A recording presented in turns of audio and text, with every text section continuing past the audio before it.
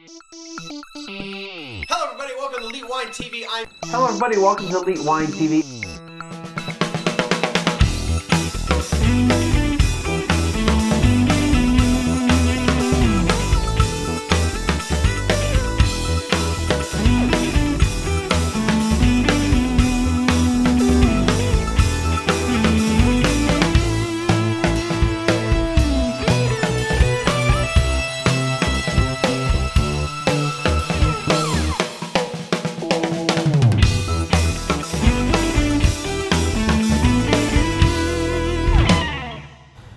Hello everybody, welcome to Elite Wine TV. I'm your host Mark Fosco here for, well, we'll say a special edition of the show. So I'm down here in Rockport, Fulton area, just hanging out. I'm taking a week of vacation and I thought, well, why not do some wine?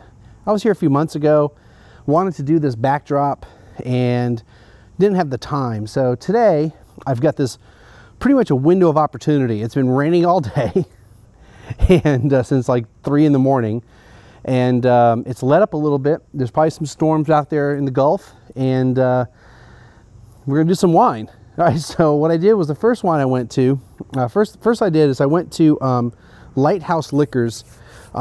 It's down here in Fulton. I think it's Fulton, yes, Fulton, not Rockport. Technically I'm actually north of Fulton, but we got 3 bottles of wine. So Lighthouse Liquors, if you're looking for a place, if you're down this area for some wine that's better than going to like the supermarket or going to some liquor store, go there. They specialize in like the out of the ordinary, not the strange, but the unusual with wine. they don't like, I think the lady's name is Donna who owns it. Like she said, you know, they look for the interesting stuff. And that's what I'm all about, the interesting stuff, right? All right, so let's get right into it. This is, and I'll have pictures because I know the camera's pretty far away. You may not be able to see the bottles very well, but we'll get into this one. Okay, so this is the Velita Vihirega. I have no clue how to pronounce the name of this varietal. Vihirega. How about that? This is a native grape to the southern part of Spain. This winery is located in the Granada part, not Granada. Granada. Oh my goodness. You know, I have all this on my phone so I can look it up. That's still attached to the white cord from the car. Anyway, yeah, you can tell I'm trying to get this done quick. Rick Bacchus. How was my birthday? My birthday was great, by the way, Rick. I'll send you a tweet later. But so they're in the southern part of Spain, and the actual area is the Contraviesa Apujada, Granada, Spain. There we go. This is 90% of Viriega and 10% Chardonnay. And like I said, Viriega is a grape that's, they say it's native to Spain, or that part of Spain. They're like the only area in the world that this grape is grown. And where did I have all my stuff here? No. There we go. And according to them, because it's like impossible to find information about this grape. According to them, bought it for $11.99, by the way, which the lower third already said. The grape was brought there about 3,000 years ago by the Phoenicians. So I guess you could call it native now, but they're literally the only place in the world that this grape is grown, and they make wine out of it. So I'm real interested to check it out. It's pretty darn humid right now because it's been raining all day and it's probably like in the 80s, and of course in the Gulf Coast, so it's always humid, right? So let's check it out. I mean, good, nice golden color, okay? Like if you didn't know anything about it, you'd probably think it was a Chardonnay just by the color alone. By the way, restaurants, Bellino's Italian restaurant down here, pretty good stuff. I had a veal pizzaiola and it was awesome. And then went to, where did we go to last night? Cheryl's. So his name's Cheryl's. It was pretty good last night. Some friends. So anyway, nice golden color. So check out the nose here. So if I didn't know any better, I think this is kind of like a Torrontés, or yeah, like a Torrontés, just because of the the bouquet.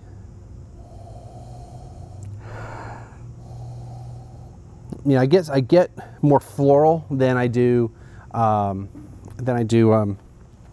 Make sure this is actually recording on here. I didn't hit the stop button by accident.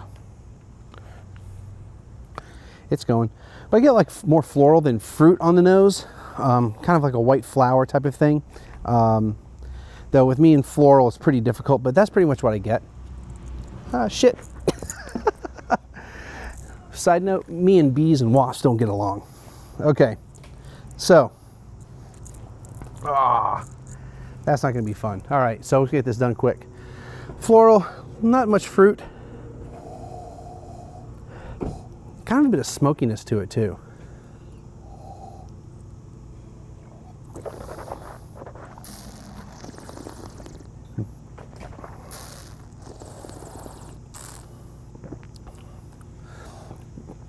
On the palate, it's kind of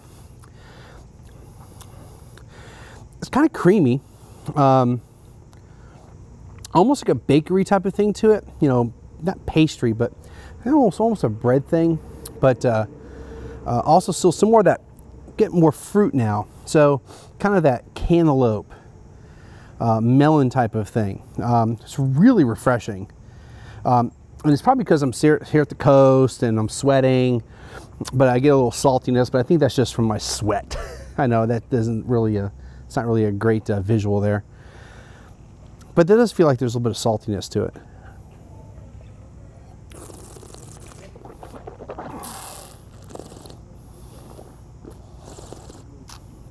No spit bucket. It's really pleasant. Chill it a little bit more because it was pretty much the room temperature of the condo, and now it's kind of warmed up out here. Chill a little bit.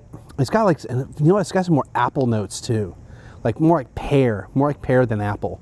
So this is outstanding actually. If you want something that's different than just a Chardonnay, you want something that you've never had before, I'd have it. And also very big on the acid. It's medium plus, almost high maybe even on the acid. So it's really, and it's like, you know how tannins coat your mouth? Well, the acid coats my mouth. I'm not used to that. I'm used to acid being like focused, like either down the middle of your tongue or like down the sides of your tongue, but it's all over the mouth. This is really good.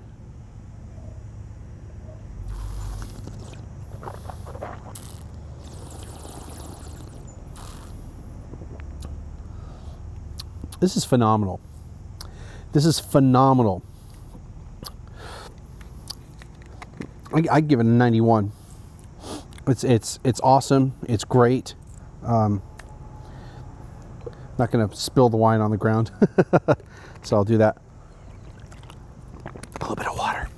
Okay, so yeah, it's a phenomenal wine. I definitely say check it out if you can find this anywhere. Valletta Variega. Pretty darn good. All right, we're gonna move on to the next wine here. All right, we're moving on to the next wine over here. The battery died on this thing. That's why you kept seeing me do this. So anyway, that's okay. It lasted a while. All right, so this is the next wine. Now I had already decided to buy a wine from Sicily. I was gonna segue, I should have waited. But anyway, we're gonna talk about this book after this wine, okay? But I was gonna buy this wine from Sicily because I decided to buy 3 wines. We're not gonna do a wine 101 segment. I don't have a green screen behind me or anything. So I don't really have any way to, I mean, I could if I wanted to. I already have a wine 101 ready about Chianti and Super Tuscans. That'll be next week's show. But anyway, so I was gonna buy the Sicilian wine, and the lady at the counter was like, hey, I just got this wine in, and these guys have not made a new label in forever. So you want to try it out? And I'm like, well, okay. I'm like, how much is it? And oh, the price tag fell off. And it's $15.99. Now this is the, I don't know why I'm going to do that, but you'll get a picture of it. This is the Mark Mondavi's, the Divining Rod 2010 Cabernet Sauvignon from the Alexander Valley, $15.99. And Mark Mondavi is called a winemaker and a water witch extraordinaire. hence the divining rod thing. Okay, so, all right. Who am I to say that divining rods and water witches don't actually find water? Apparently this guy goes all over Napa Valley and he finds water he uses divining rods and finds water for all these people. So, you know what, if it works, it works. I just don't particularly believe it, but then again, I've never seen it in action. You know, I've seen it on TV, but you know, they edit everything on TV. So anyway, but it was interesting because, you know, it's a Mondavi, it's reasonably priced, and they haven't put anything out. And I mean, the label's great. It's got, you know, it's got the divining rods, it's got a hand with a little eye in it, and then has a little Latin phrase, ex aqua vinum, which is out of water comes wine. So, and Alexander Valley, I mean, cab, why not? Let's pour a little more. So let's check it out here. Let's see if there's anything about the winery I wanted to talk about real quick, as I have to redo all this on the phone. Should have probably put that up. No, not that one. That's going to be interesting though when we get to that one. Here we go. I just got to re-pull it down. So one thing I don't like about the iPhone stuff is that it doesn't keep the web pages in a cache. So when you switch between pages, it's got to pull it up again most of the time. All right, so it is, oh yeah, I want to talk about that. 93% Cabernet Sauvignon and 7% A Little Magic. Come on, dude. Tell us what the wine, tell us what the grape is, or grapes. Anyway, but we'll go with that, A Little Magic. All right, so let's check it out. You know, pretty decent color. It's not see-through. I mean, it's a cab, so it's got the right color for a cab. Remind me never to do an outside thing again. Granted, it's not like I'm Gary doing champagnes in an ice storm on the side of a road, okay, in the parking lot of Wine Library, but I'm going to keep tasting salt. Don't want to do that. So I get like dark fruits. I get more cherries. I think they talked about blackberries. What do they talk about here on the back?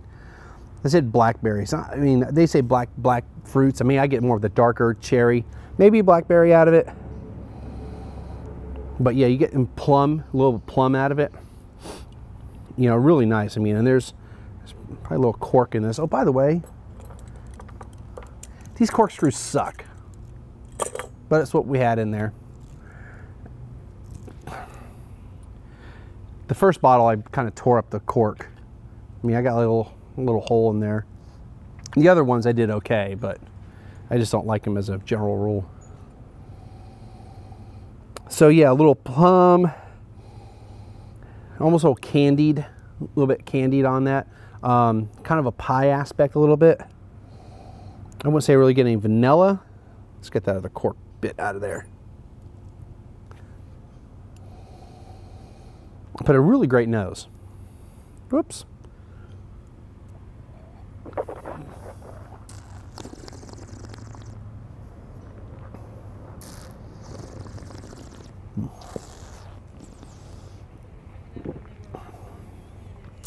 It's pretty tasty. Pretty much tastes like the nose. You're getting that kind of more the cherry than the blackberry, but you're getting that pie aspect. So you're getting a little bit of the vanilla, getting a little that creaminess. It comes from the oak. It's not very tannic. It's not super tannic. I'd say by medium minus actually on the tannins, which is a little surprising considering it is a cab. But you know, it's not overpowering. The alcohol is well contained. It's 13.5% alcohol, and I don't get that much burn going down. You know, I would probably peg it as being lower, closer to 12.5. But you know, who am I to say? I mean, I had a wine yesterday. I missed it. It was a blind. It was Petite Syrah. I'm not good at guessing Petite Syrah yet blind, but I did get the vintage. I did get it was from California, Northern California, and I did get that the alcohol was at least 14%. It was 15, so I felt pretty good. Anyway, yeah, on the palate, It's really pleasant. I mean, this is a really nice wine. It's smooth. It's got a bit of a silk to it. It has a decent finish. It doesn't disappear. You don't have this hole in the mid palate. You know, all the flavors are well structured. It's really good. It's $16. Okay, so it's not inexpensive, but it does fit the value wine. If you're looking for something different, definitely find this wine. Again, this is one of those wines that people may not be as readily available. I mean, granted, I could buy it in Fulton, Texas, where I wouldn't expect to buy anything like this. Like this here, I would never have thought to buy that here. But I would say totally check that out. Alexander Valley, I mean, it's a great area for cabs. I'm gonna drink a little more of this.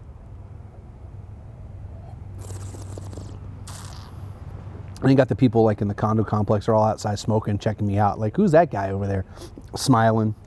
Anyway, and you probably saw a guy in the background when I first started this segment. I was talking to him for a little bit. One thing about coming to like the smaller towns, especially, you know, in Texas, is that, you know, going to these restaurants, I mean, everybody's, you know, I'm not going to chain places. You know, these are, you know, this is the only restaurant with that name in town. It's not like they've got other restaurants around the area, and I mean, these are the owners you're talking to. I mean, this is not just some dude who's the manager. You know, we're talking to the owners of the place. It's really cool to be able to talk to those people. I really like this one. I'm gonna give this a 91 also. I'm just in a good mood, I guess. I'm giving out the 90 pluses all of a sudden. But yeah.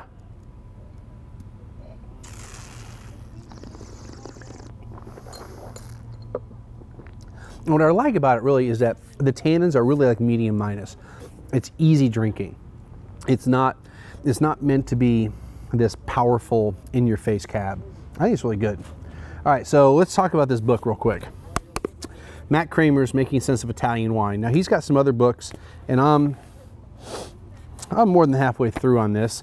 One of the reasons I'm coming down here is so I can get some reading done and try to get some writing done too. Try to at least get a few more posts of the France trip from last year. But this, I think I may have talked about this book, but we're going to talk about it again. This book is really great in that it basically breaks down each type of grape, okay, and then it tells you what the region is.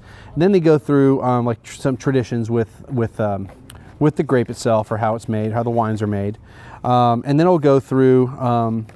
If there's any changes, it'll go through some producers. Sometimes it's like in this one, he's got actual like names of producers, and he has descriptions of them and kind of talks about the specific wines. In other cases, it's really just kind of a listing of, hey, this is the grape. These are these people to look for.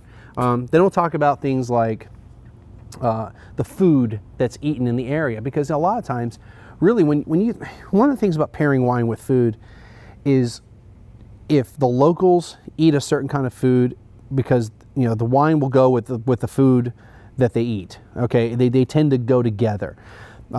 Instead of just like, well, you know, I'm just gonna grab some, you know, red wine and just pair it with a steak. Well, okay, but you know what that wine's from, especially from the old world, they tend to, like, the food and the wine really go together. You know, I'm not going to necessarily pair a Southern Italian wine with food from the Loire Valley. Okay, it's probably not the best pairing. Not that it won't work, it's just not the best.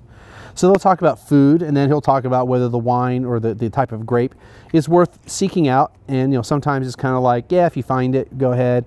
Other times it's try to find it. Other times it's like you got to do it before you die, type of thing. And then he'll also talk about some other notable producers, and then or like what he would recommend. And then he also talks about any similar wines in the geographical area. Really good book. It's listed at $25 hardcover.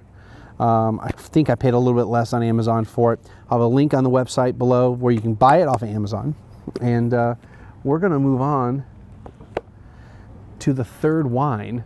And this is the one I'm really, really excited about. Okay, we're on to wine number three, whatever. All right, so a rare third review, I know. Usually do a wine 101, but I want to do three wines. Oh, now the breeze finally shows up. All right, it's getting a little bit darker. Let's see how it looks back there. I didn't really look. I don't know how well. It probably looks a lot gray back there. It's a lot of rain out in the Gulf. But anyway, so this wine. Now I bought this wine. I had to dig for this wine, by the way. All right, so I'm in the shop and at Lighthouse, and I mean, it's got a lot of wines, and everything's just kind of a mishmash. There's not like, I mean, there's probably an organization to it, but it's not like, you know, you go to a wine shop and, you know, they'll have like, you know, rows of like, this is this kind of wine or this country or whatever. No, it's just, it's got a lot of wine, but it all is just kind of stacked up all over the place, and you kind of have to dig, you know. And so I'm digging around, and I'm actually had already kind of decided what I was going to buy on my third wine. And I'm going to this one little section that's really just kind of a floor display that has a few wines in there and a bunch of other stuff. And underneath, you know, kind of like underneath, they've got a bunch of wine that's just sitting there, you know, all horizontal. And I'm just trying to find stuff. And I pull one out, and this is it, okay? So first of all, you know, Chisholm Trail Winery. It's got a dude in a cowboy hat, dressed all black, Diablo. I mean, come on, the devil. And I'm like, in Texas, and I'm like, okay, let's roll the dice on this one, okay? So this is the 2006, so we're a little old, a little older than I usually do. Diablo, it's 70% Syrah, 30% Lenoir, from Texas. That's the Texas appellation, and on the back of the label it says "Go Texan." Now that means that everything has to come from Texas. Okay, so it was 100% Texas grapes. This is the Chisholm Trail Winery. They are up near Fredericksburg area off of Highway 290. Bought it for $21.99 at the Lighthouse Liquors. And I've never had a Lenoir grape. Now, what is it? Well, and I mistakenly, I forgot to rinse this out.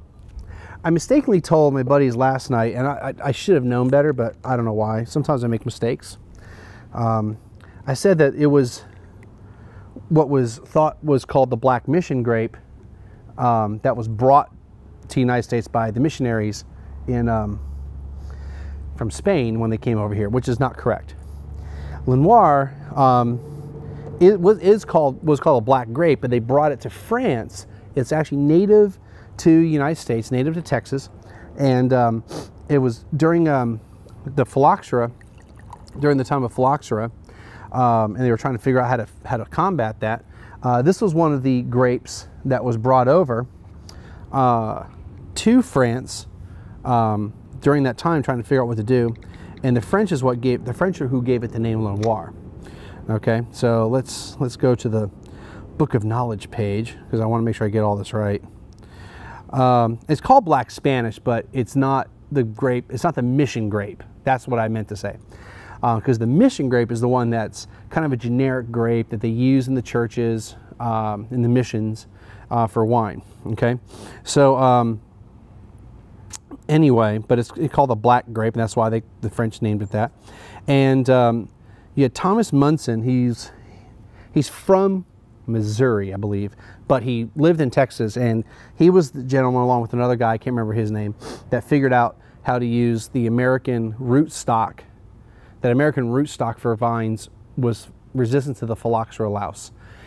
So that's when they grafted the old school, the old world vines to the American rootstock.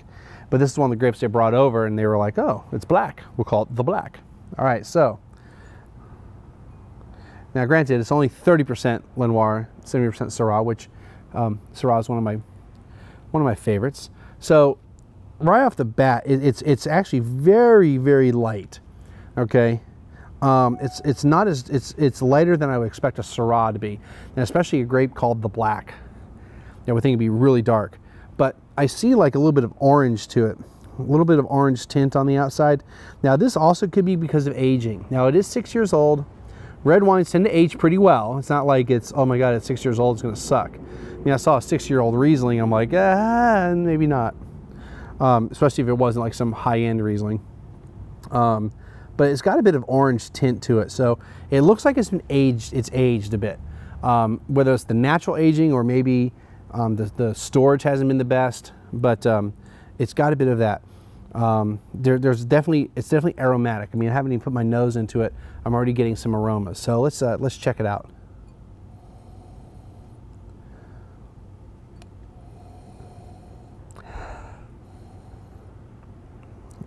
So on the nose, I'm getting red fruit. Nothing, I don't get anything really specific.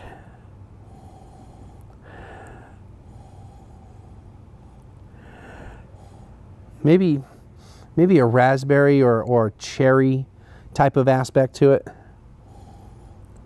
But I definitely get that vanilla, that creaminess.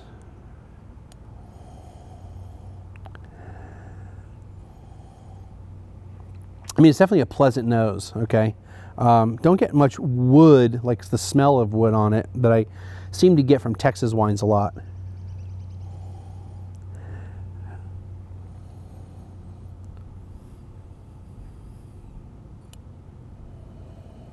Don't really get any floral. There's a hint of, you know, spice to it, a hint of smoke, but not a lot.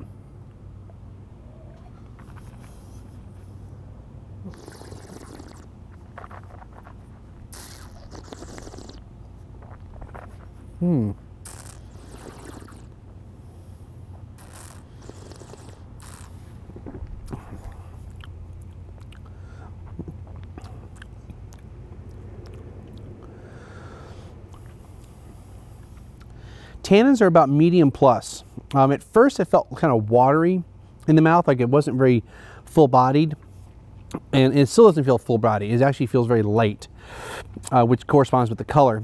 But the tannins themselves, pretty decent. They really coat the gums. It feels like it's got a bit of acid to it. I wouldn't say it's high acid, but it definitely got some acid to it. I get that bit of creaminess to it. I'm getting that more of a cherry pie aspect to it, but I also get there's a tartness, a sourness that I seem to get a lot from Texas wines. I'm not saying no other wine has it. It's kind of like, you know, identifying, like last night I was talking about Italian wines. They tend to have the accordion case, which is that leather, felt, and dust. And really, it's really driven by the dust aspect. And it's not that other wines don't have dust, especially in the old world, but it's a specific type of combination.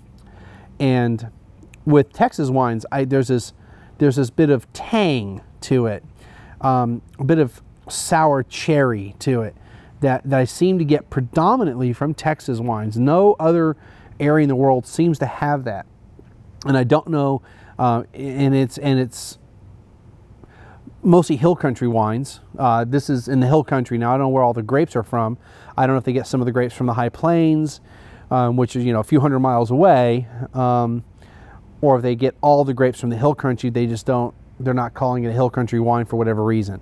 But my guess is that they get grapes from hill country, probably the Syrah from the hill country, and probably the Lenoir is from the high plains, or from West Texas, out by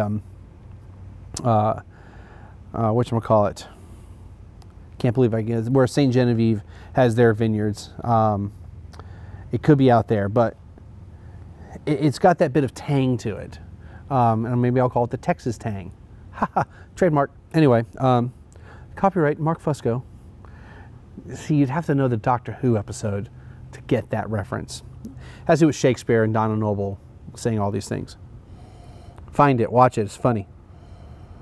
But I mean, it feels like there's a bit of age to it. I would probably, just looking at the wine, think it was older than 6 years, so it may be aging a little quicker than it should be. But it's a decent wine. I mean, it's not bad at all.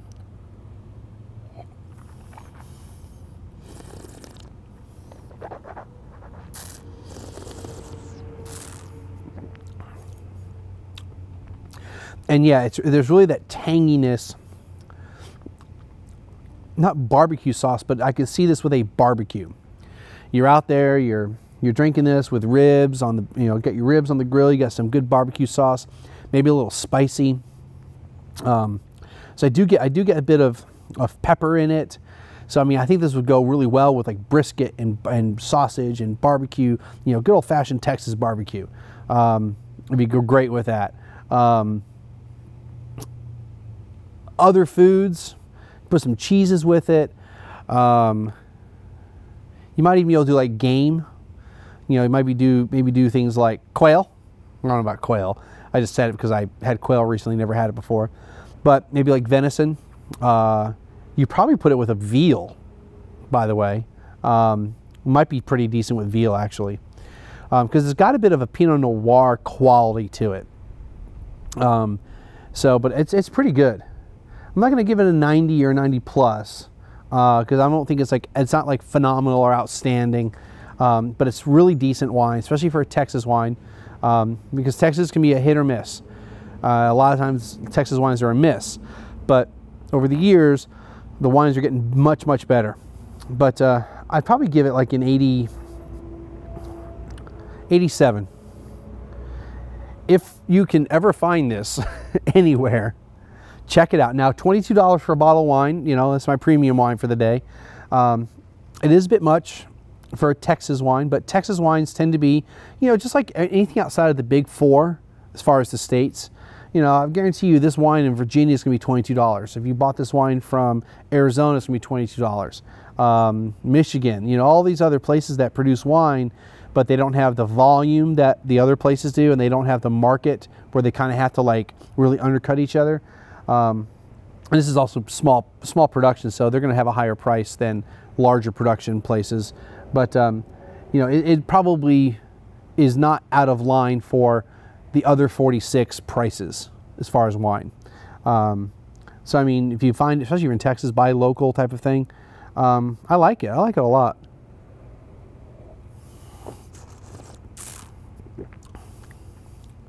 And it's changing over time, which I love when wine does that. It's changing a bit, and I'm getting more of those spices and more of the pepper.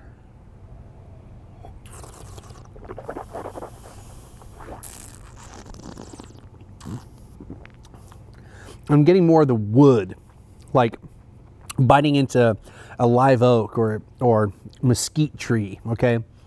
So, and that's what I think is some of the mesquite type of flavoring. Like they put some chips in there, you know, when you get barbecue over mesquite. I'm getting that kind of flavoring, and that's starting to come through. This one is probably going to develop over time. If I let it sit out for a little while, let it sit in the glass, probably develop over time. 87 I think is a fair score. Like I said, if you find it, definitely check it out for $22. All right, that's going to do it for this episode. Till I get a little breeze again. Looks like it maybe lightened up a little bit some more. I don't know. You might actually be able to see the Gulf a little bit better now.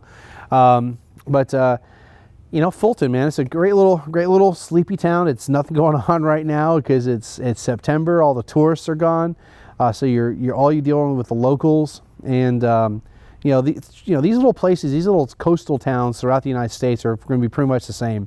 You know, I've been all up and down the Gulf Coast as a kid, and they all have that same, not same, but they all have a similar quality to it. Yeah, here's the comedy action. Anyway, so I'm going to wrap this up because I got the wasp right there, and we're not good with wasps. We'll see everyone again next time.